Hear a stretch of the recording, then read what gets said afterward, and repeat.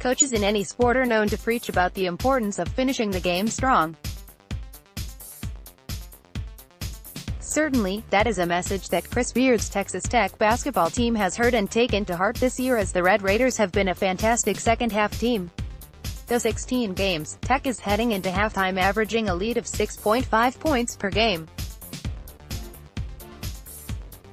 But in the second half of games, Tech's average scoring margin increases to 10.6 points. What's more, the Red Raiders are undefeated this year when trailing at intermission. In those 5 games, Tech's average margin in the second half is an impressive 13.6 points. In Game 4, Tech played an awful opening 20 minutes against USC and entered the locker room down 32-23.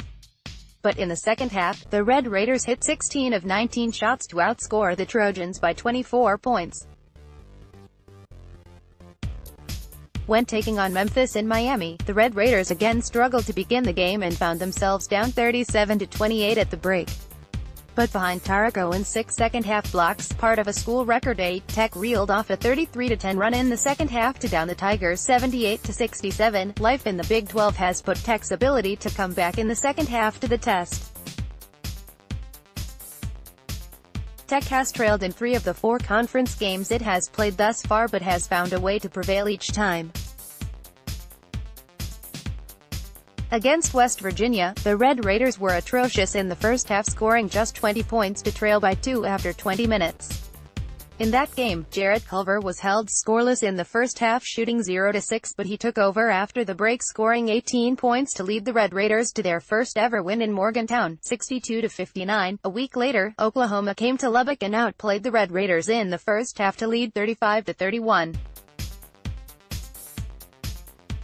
But Tech was able to pull away late thanks to its trademark defense and some timely shooting en route to a 66-59 win.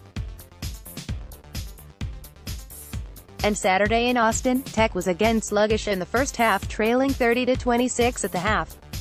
But Matt Mooney scored 14 of his 22 points after the break as Tech was able to secure a 68-62 win.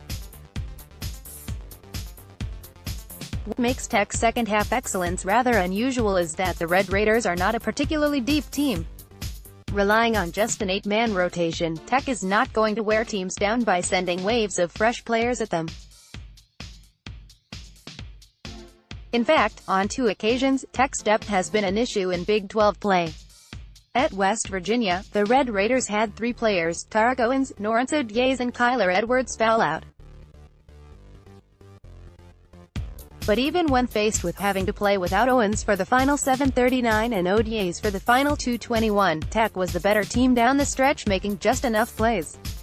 More from Reckham Redmond against the Longhorns. A calf injury to Deshaun Corprew in the first half left Beard with only 2 regular subs on the bench. But the Red Raiders were able to get better as the game wore on, and there could be a simple explanation as to why. It is tough to play against the Red Raider defense for an entire game. Getting any offense against them can be a chore, so as the game wears on, opponents either lose the will to continue to grind out possessions or become fatigued to the point that they start to take the easy way out by settling for long jumpers.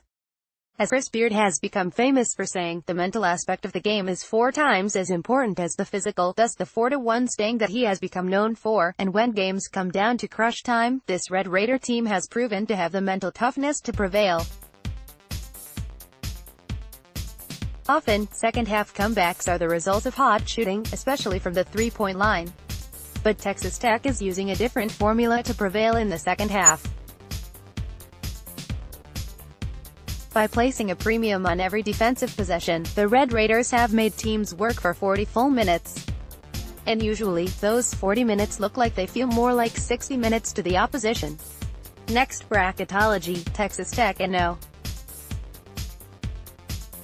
2 seed Tech has found success in the second half by ratcheting up its intensity as the game progresses, and thus far, few teams have been able to match them down the stretch.